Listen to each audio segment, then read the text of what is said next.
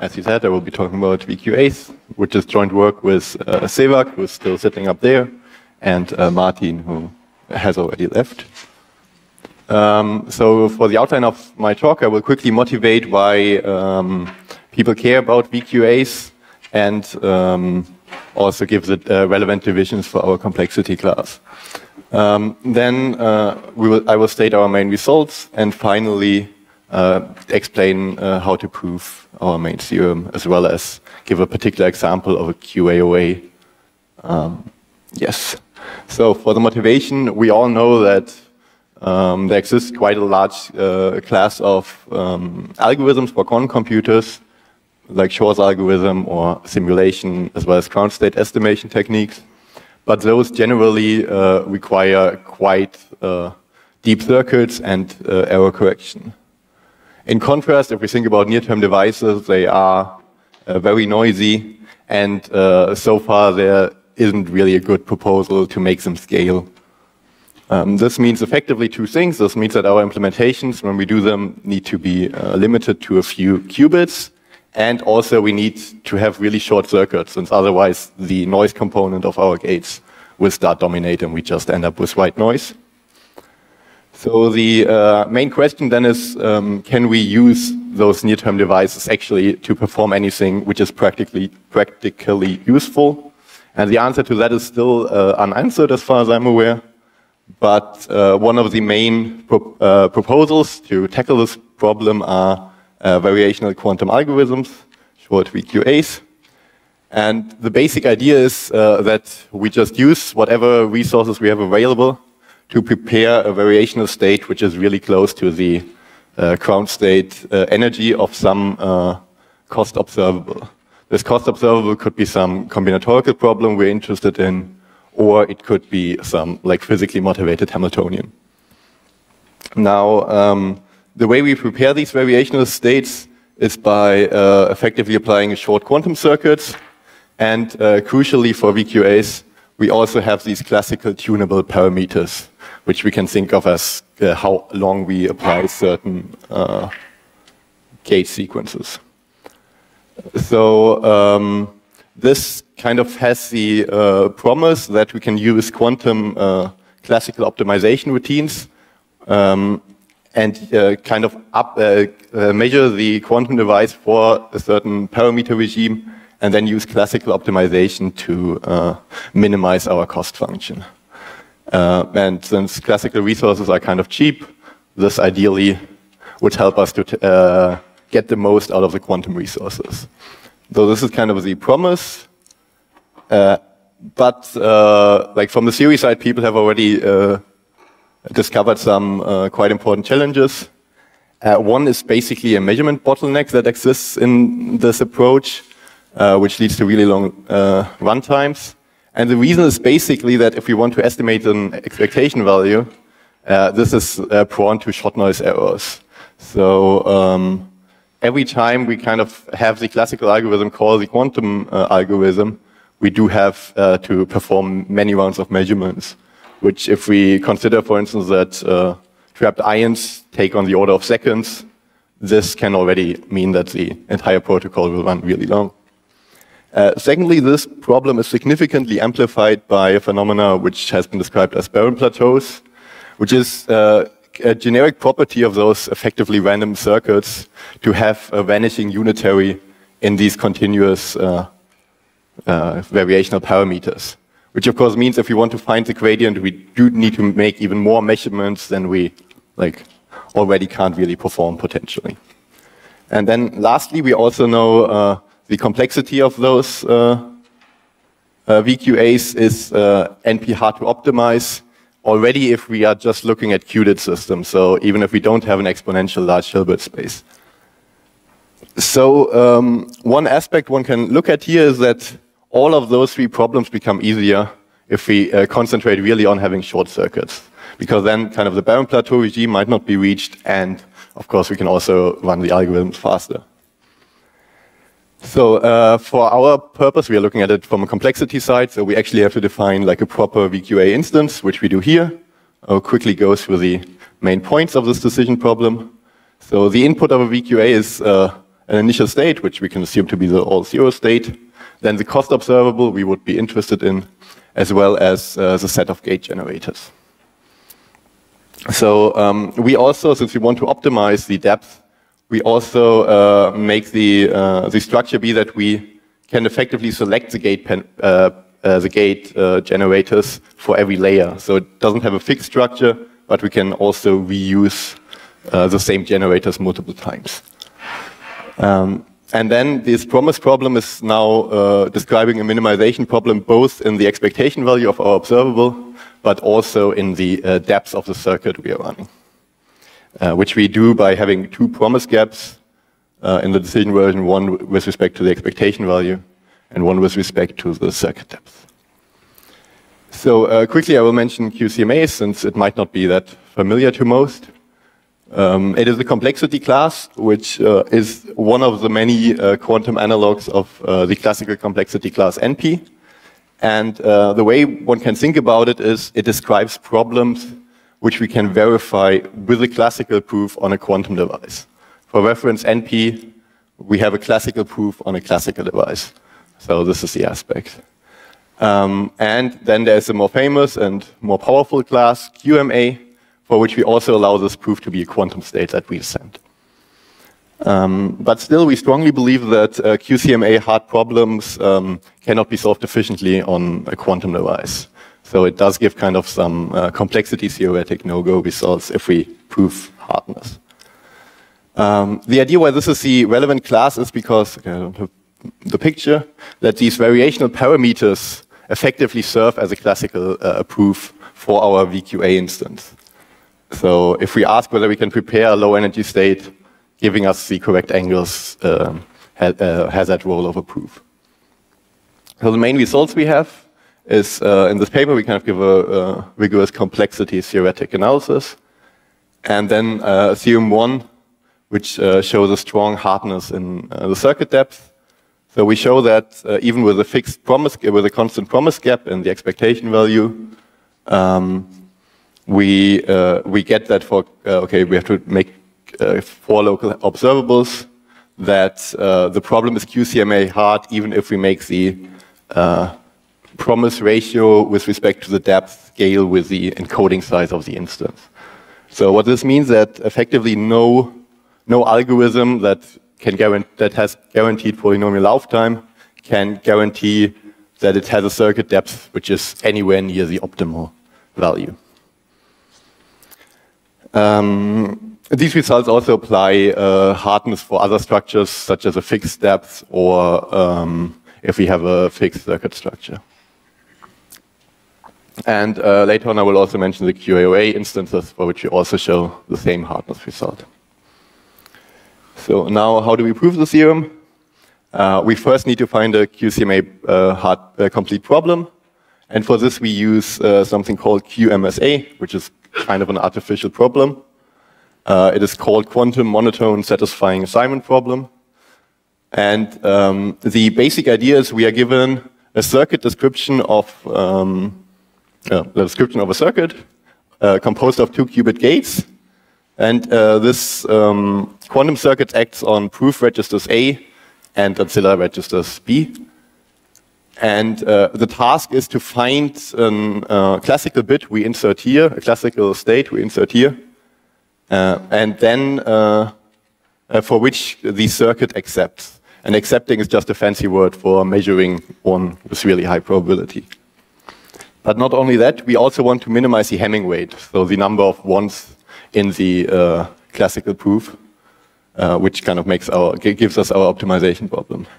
And this problem has been shown to be QCMA-hard to approximate with respect to the Hamming weight, with also having this gap ratio scale with the instance size.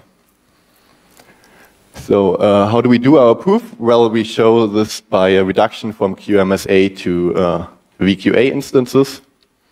And this basically means that if we are given a QMSA instance, we want to find a VQA instance which gives us the exact same solution, so many-one reduction. This means 2 things, basically, for these reductions, that if the circuit accepts for some input x, which has a correct appropriate Hamming weight, then there also exists a variational state with the correct depth to implement a low energy state. And if the circuit never accepts, then there also does not accept a variational state. So we have to show both these conditions. And we also have to take care that the hardness ratio actually scales the way we want it to. So how would you do the reduction? We take the registers of the QMSA instance, and then crucially add another time register, which we will need for soundness.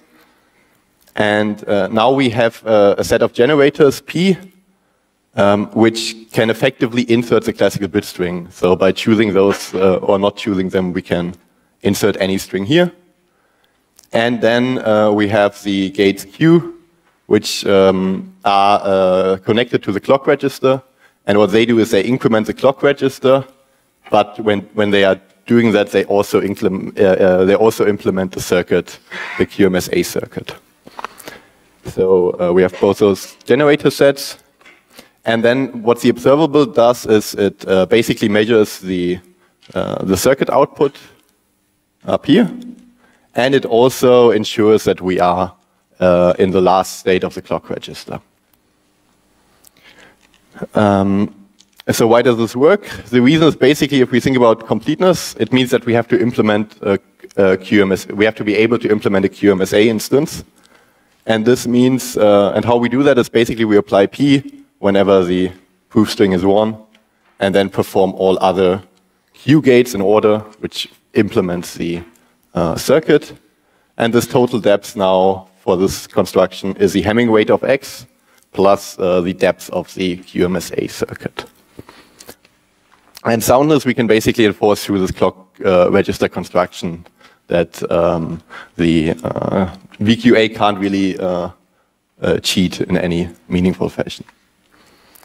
So now this is not enough. When we want to have the hardness result, we actually need to change a few more things. And this means we have to add the register D here, as well as 2 more generators. And the sole reason we are doing this is basically to make the depth of the circuit, the depth of the VQA, be proportional to the Hamming weight of the proof. But we take care that all of this new construction still gives us the same scaling as the original QMSA instance, since we need this for the hardness. So what we basically do is, in the completeness now, in order to flip 1 bit here, we have to go through the D register and go back again. So now implementing 1, 1 in the proof register takes kind of this time which scales with the size of the D register. And from this we can basically get the hardness ratio, because now D and the Hamming weights are proportional to each other. So now I think I have time. I will talk about a specific case, the quantum alternating operator ansatz, short QAOA. And the idea is that this is kind of a particular VQA architecture which is inspired by the adiabatic theorem. Shortly, the adiabatic theorem, I guess most are familiar, states that if we want to prepare a ground state of some target Hamiltonian HC, we can start in the ground state of another simpler Hamiltonian HB and slowly time evolve, transitioning from one Hamiltonian to the other. And kind of the observation one can do is that if we have this transition, we can discretize the time evolution and then trotterize to see that we basically can prepare our desired ground state by a long chain of alternatingly applying the time evolutions of those 2 Hamiltonians. Now, the big problem here, of course, is that in general, this the number of gates depends on the spectral gap, which is the difference between the first excited state and the ground state energy. And that gap can basically close, which means we need exponential or even more number of gates to perform this transition. Now, the idea of QAOA is, instead of having those thetas be like trotterized variables we calculate explicitly, to make them tunable classical parameters in a VQA framework. So we try to optimize those angles and hopefully, of course, in the process, avoid having to run these really long trotterized sequences, but actually speed up the process and more importantly, the circuit depth. So how do we define our instance? We have this problem here. So the initial state is the ground state of our simple Hamiltonian HB, which we want to be a product state just to avoid like annoyances. Then the cost observable, which is our target Hamiltonian HC. And the generators we're allowed to use are again those two Hamiltonians. So the structure basically looks like this, that we can just alternatingly apply these two Hamiltonian evolutions. Our second theorem is basically the same as before, only now for these QAOA instances, that we still have this scaling promise ratio with respect to the circuit depth. What this kind of implies is that while we can reduce the depth of adiabatic transitions by fixing these angles, the doing so is, however, like complexity theoretic, quite a hard task. So for the QAOA reduction, how do we do it? We basically start with the original construction, which is here with all those gates. And now we have to add each generator to one of the two Hamiltonians. Effectively, when we time evolve these Hamiltonians, what happens is that depending on in what state we are, we will apply either one of those two generators. Then, since we only can choose the angles now, we don't have this option of choosing the gates anymore. We define a three-cyclic behavior at certain points, which kind of makes the circuit decide whether to implement a 1 in the proof register or whether to not do that. And then there's also the problem that we need to have the correct ground state, so we need to modify our Hamiltonian again to ensure that we do indeed start in the all-zero state effectively. But yeah, also this should not change the time evolution, so there's kind of these two components we have to play around with. And similarly for the observable of HC, we have the same problem that we want the observable to be close to our target observable from before, but we want the time evolution to not be affected by that. And yeah, but if you make the analysis at some epsilons and deltas at some places, you can show rigorously completeness and soundness. Good. With that, I already come to my conclusion. What we've shown is that the optimal circuit depths of VQAs are strongly QCMA-hard to approximate, so that it is, in worst case, difficult to find short quantum circuit, to find the shortest quantum circuits for our instances. And we also showed that this is kind of equally true for the more restricted settings of QAOAs. So some open questions we can of course ask is, the first one is one which is always relevant about average case complexity. So just because those instances exist, it doesn't mean that they are also the more problematic in practice. Although there does seem to be some evidence that due to a lot of local minima and the optimization and all that, these problems can occur quite regularly. So the better question to ask potentially is whether we can find relevant instances we are interested in, where we can actually show that the depth optimization is an easy problem, because that would be quite interesting. And then, of course, I mentioned noise, but I only kind of used it to motivate that we want short circuits. One can, of course, ask whether this, like a better model for the noise will change these results. Like, there have been some papers proposing that noise can actually help in certain aspects, but in principle, I mean, it can also make stuff much worse. And future work, so what we are currently working on is we are reducing, we are extending this work, so we went already to 2 generators, so now we want to look at kind of this time, as time evolution and kind of ask questions about the time evolution of local Hamiltonians. And with that, I thank you for listening, and yeah.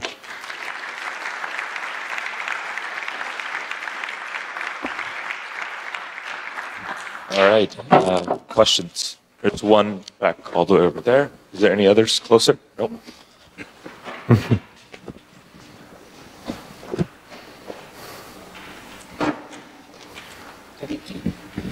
Thank you very much for the nice talk.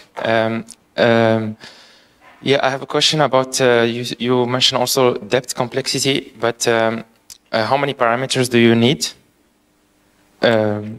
Because do you choose at each gate different parameters?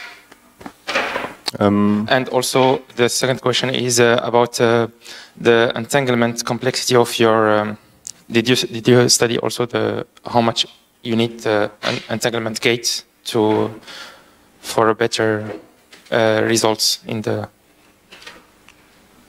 So our model for the first question, our model uses that we can select the generators, which is a set. So this doesn't need that much complexity. And then we have this kind of time of how long we apply the generators, which is a continuous variable. So those two are the kind of questions we would want to answer in our problem. About the entanglement, I'm not quite sure what you mean. For our proof constructions, what we do is those operators are basically swap operations. So we know that swap operations can cause quite a lot of entanglement. So in that sense, one might ask the question whether if we have like low entangled or prepare low entangled state, those problems might not be that severe. I don't know if that answers your question. Okay, thanks.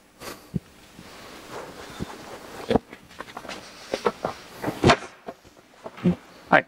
How is your work related to the problem of over-parameterization? Basically, you need exponentially many parameters in general to over-parameterize and actually find global minimas and such as convergent local mins. Is there a relationship? Yes. I mean, for once, what we are kind of showing is that like over-parameterization will work, but only if you have exponentially many generators or gates effectively, right? So we have the problem that it will be exponential anyways. And what we are kind of showing here is that in the context where we don't have a universal gate set, so where we are restricted to a certain set, then we actually get a lot more problems. Because then we get those local minima and then we get stuck in areas. So if you, right here, the observable we have is a trivial observable, right? So the only thing that really makes this problem bad or like hard is that we don't have a universal gate set to begin with. But then again, we don't really want a universal gate set because then we are potentially significantly over parameterizing, yes. So this is kind of the issue we are also looking at here. Any others? If not, maybe I'll take a question. So if I understood correctly, the no instances are guaranteed to require high depth, right? Yeah. So have you been able to construct explicit hard QAOA instances that might be interesting in the experimental community? Or is it sort of a battle of constants that's not really a practical reduction? I mean, I guess one question one can ask there, of course, is how does the, like, for QAOs, we know that they will always converge, or, I mean, as long as there's no symmetry and the adiabatic axiom holds, that they will always converge. I guess one can ask on what time scale, right? So it does not even need to be exponential, it could be potentially even smaller.